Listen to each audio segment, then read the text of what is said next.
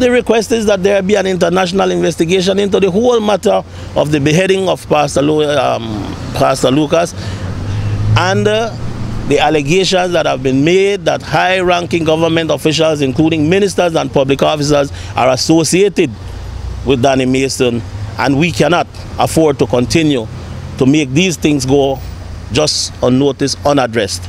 So there is, I see what I cannot understand, what he's saying when he needs some clarity. We are asking for international investigation on the whole Mason case, including the Pastor Luke case and the allegations being made against those persons who have been beneficiaries.